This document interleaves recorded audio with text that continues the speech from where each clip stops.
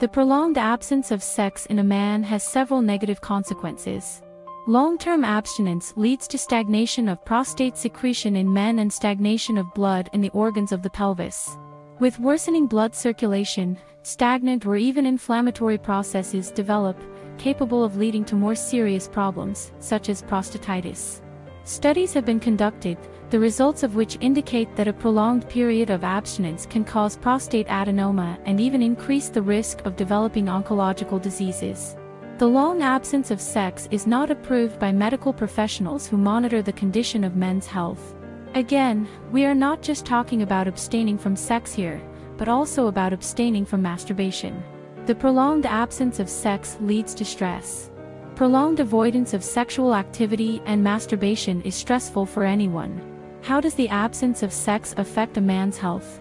Abstinence is not only related to physiology but also to the psychological state, which influences the body. Chronic stress disrupts the production of hormones necessary for normal spermatogenesis and impairs sexual function. A man may experience erectile dysfunction or premature ejaculation. In 2003, a team of Australian scientists concluded that the more a man masturbates between the ages of 20 and 50, the less likely he is to develop prostate cancer. And prolonged abstinence can provoke this oncological disease.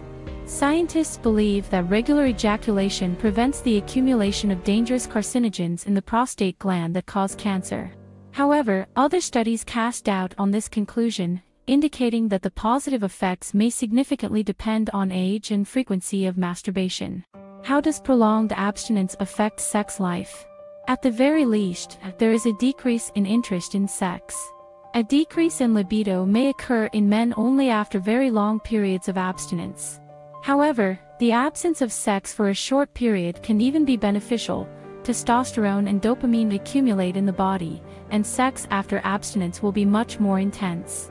Conclusion: is prolonged abstinence as harmful as claimed?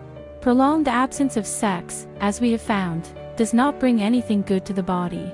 But nothing terrible will happen to you from abstaining. To experience stagnation in the pelvic organs, one must abstain for a very long time, not only from sex but also from masturbation, from the gym. You can obtain hormones of joy in any other way, including enjoying delicious food or reading an interesting book.